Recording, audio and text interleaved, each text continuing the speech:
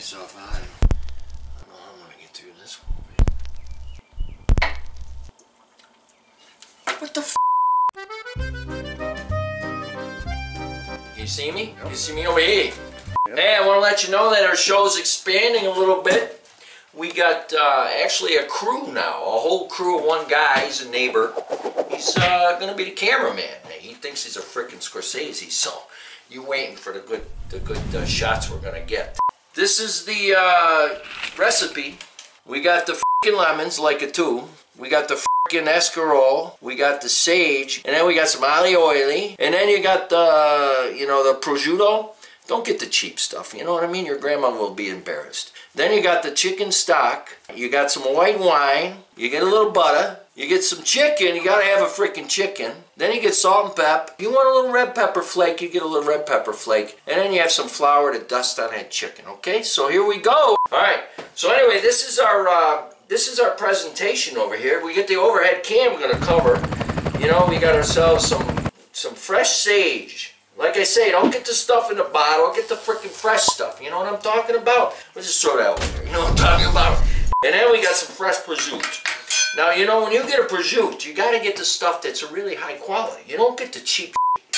Alright, so the first thing we're going to do, we're going to create the sage, and then you just, as usual, just break away all the stems. Alright? So you're going to chop this up, and then you're going to put it in the fry pan, which we're going to do later. And we're going to roast that through. Get a little wilted. Number one, the smell is amazing. You're going to sit back and you're going to have this romantic evening with your wife. And she's going to be saying, you know what sage does to me, you know what I'm talking about? Alright, so we chop, chop, chop. And then we got the prosciutto, which we're going to do for the chicken. And then we're going to take a break and we're going to get back to you, okay? Remember, this is a chicken and escarole. Alright, but you're going to start with the chicken, okay? Now the chicken is important, alright? You want to get yourself a nice breast, you know what I'm talking about? I know, boys, we all want to get a nice breast, but here's what we're talking about, a real chicken, okay? And then you're just going to put it down in between some wax paper, alright? Because you're going to beat the living bejeebers out of it, alright? And why do you do that? Right? You don't want to be freaking hammering it. And then end up having the meat all over the place. People will think you ended up killing a neighborhood. I thought about that once. Shoot. Blech. That's a pot. Shoot. Oh no! You know what I'm talking about? Alright. This is my wife's, God rest her soul. She liked to just use this instead of one of those meat pounders. Okay? Because pretty much she looked at me one day. And she was a little angry. And she says, you know, this doesn't always have to be for the chicken, you know what I'm talking about. Alright, so here we go. So you begin to pound it. Now remember, you want it about, I don't know, 1/4 inch thick. And you want consistency. Consistency. The chicken has to be flat. You want to pound your meat? Buy meat powder. And then if you want to roll it a little bit, I wouldn't recommend that because it didn't work. But anyway, we'll keep pounding on it, Let's see what we got. Let's see. We're going to have a nice flat piece of chicken over here. Oh, Mama Leone. She'd be proud. That's a beautiful tree breast. Okay, Scorsese. You can shut it down. I gotta have a cocktail. I know what I'm talking about.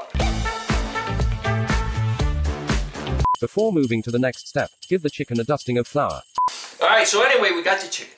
This chicken has been pounded nice. Anyway, so then you're going to cover this with the prosciutto. Lay it on that chicken nice, okay? Remember, a good Italian food is something that's brought from the heart. You don't have to frickin' follow a recipe, okay? So we're going to take a toothpick, okay? And we're just going to put it in the chicken like that nice, alright? Here's a little hint. You got to, Scorsese, you want to find over here? Take a look. You want to be using the f***ing colored ones. You know why? When you start cooking this f***ing chicken, all right, and you get it in the recipe and you forget to pull that f***ing toothpick out, your buddies are all going to be walking around like they got the f***ing porcupine in them. You know what I mean? And this, believe it or not, from what I've seen, changes the entire dynamic aspect of this recipe. All right, it's very simple, but the prosciutto gets a little bacony once it's cooked. You can add more prosciutto if you want, but I'm going to eat this prosciutto later. You know what I'm talking about? I'm going to get myself a little wine. Look at that. I'm going to have myself some raw prosciutto. And I'm going to enjoy myself, you know, jacuzzi.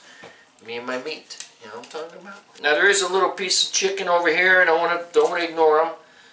You know, he's going to get cooked up, and I'm going to feed that to Scorsese.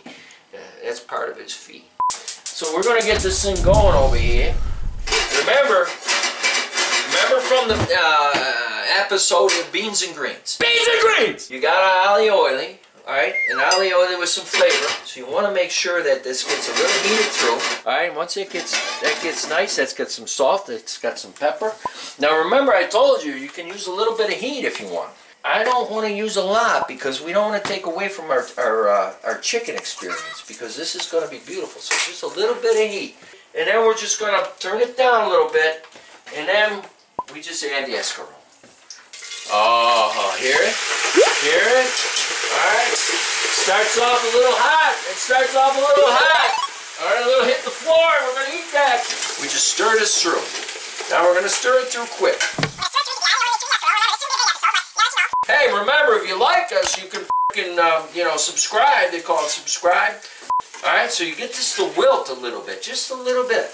Now the problem with escarole is it's so tender that if you let it go too long, it starts to brown, right? So you just get it where it just cooks a little bit down, and boom, it's done.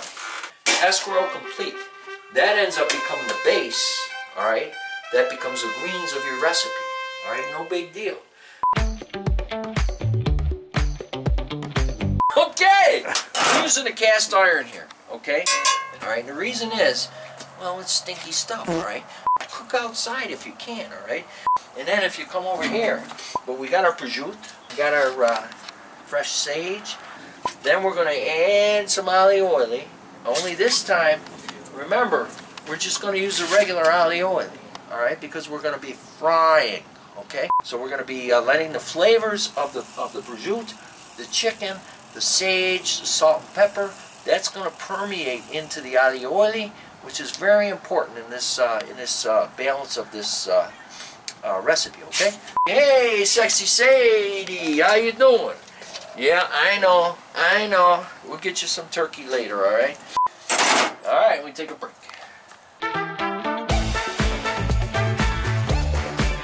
The sage, we're going to do the sage in this pan over here, okay? We're just going to get this where it starts to wilt a little bit. These are fresh herbs, okay? They ain't that crap that you get, it's been around for 50 years. This is stuff that's fresh. And then we're going to excavate it, or whatever they call it. Excavate it, I don't know. Oh yeah, we got this baby cooking at about 450 degrees. Now it's prosciutto time.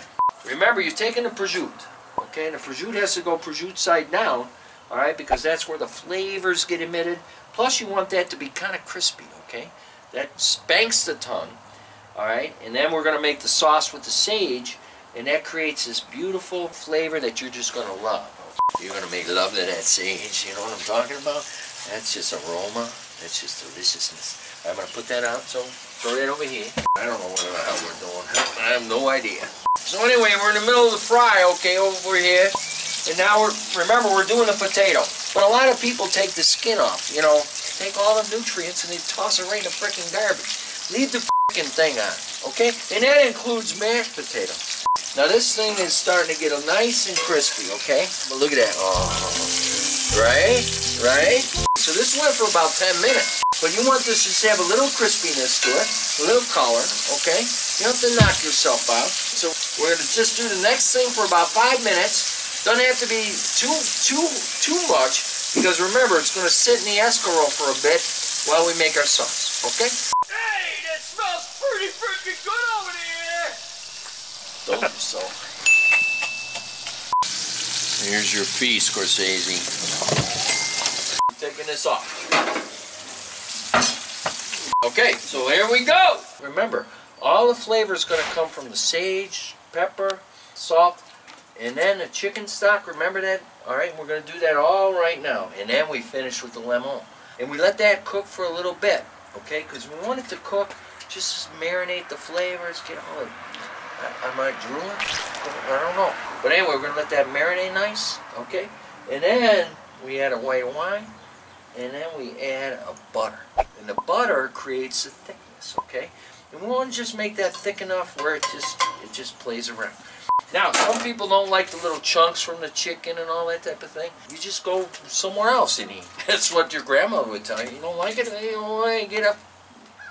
I don't want to swear. Get the f*** out of here. So here we go. We got that delicious sage. Alright, that just goes in there. Boom. Oh, you can hear it now. You can hear it sizzle. And then, you want to take a lemon. Alright? If I want more flavor, I want more lemon. Lemon goes in there. And then here's the secret. Here's the secret. Chicken stock Scorsese.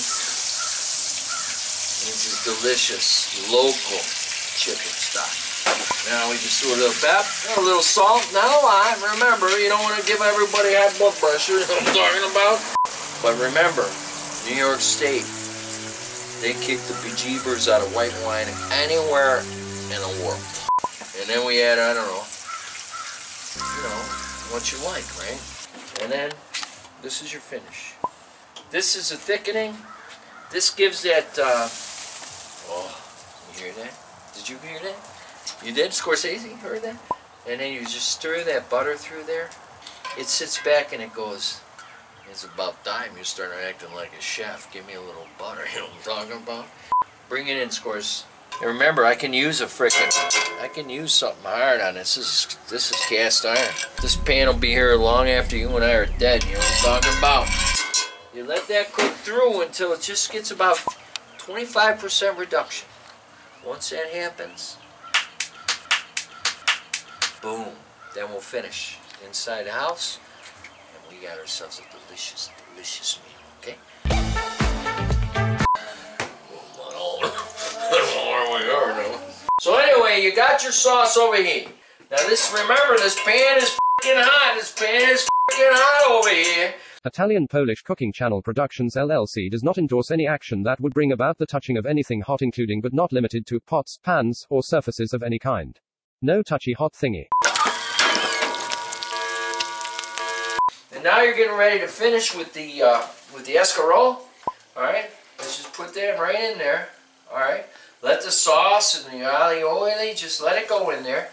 We take the chicken, put it on the top. Then pull out the toothpick. You know what I'm talking about? That prosciutto sits back and says, you know what? I'm Italian prosciutto. Remember that sauce? What we're going to do is we're going to just pour the juices. Now, you know what I mean? Scorsese's going to get this. There's your flavor. There's your beautiness. And there's a little bit of sage that comes out. You know what I'm talking about? That's beautiful. Here's the finish. Some fresh Parmesan. So we're going to let that drizzle on there nice. But I'll tell you what, once your guests get a hold of this, they're just going to go, oh my Lord, that's so good. You know what I'm talking about? So hey, hope you enjoyed this recipe. You come see us next time for a little bit more food. You know what I'm talking about? Hey, we'll see you later!